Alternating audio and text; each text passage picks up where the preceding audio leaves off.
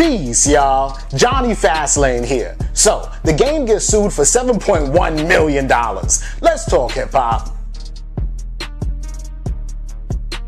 Alright, yo, this whole situation is crazy, right? Because I don't know if y'all remember, but like back in 2015, the game had a reality show called She's Got Game, right? And the whole situation is, I guess this woman there named Priscilla Rainey said that the game groped her, right? So long story short, she took him to court. It's weird because she didn't call the cops on him. She didn't get him arrested. It was no criminal situation, but it was a civil situation. She takes him to court and the judge says, yeah, Priscilla Rainey, you got groped. The game needs to pay you $1.3 million, right? And at that point, the game was like, I ain't paying her nothing. Good luck trying to get that, right?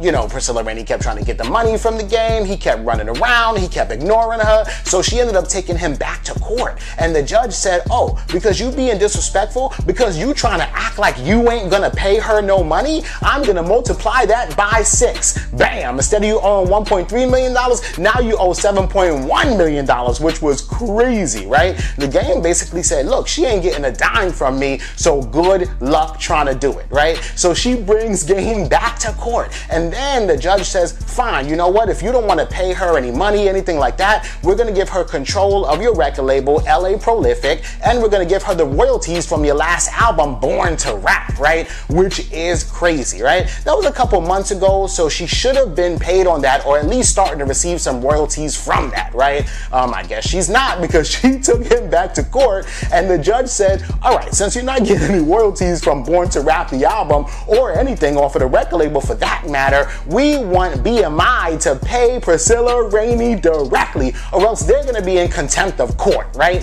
Which is insane. And they're also trying to subpoena E1 record label, which is the record label that's basically the game's parent record label, because the game is independent, but E1, they want to subpoena them because they want to see exactly how much money the game actually really did make off Born to Rap, or how much money he's making off of Born to Rap right now, right?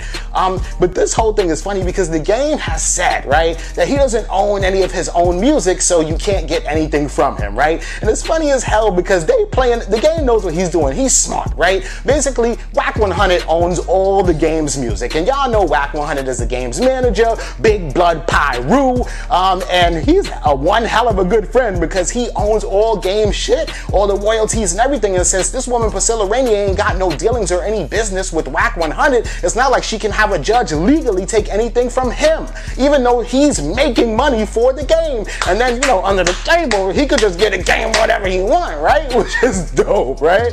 But yeah, so that's what's going on. But we'll see what happens, y'all. Let me know what y'all think about this and everything else in the comments down below. Don't forget to like, comment, share, subscribe, and make sure you hit that notification bell.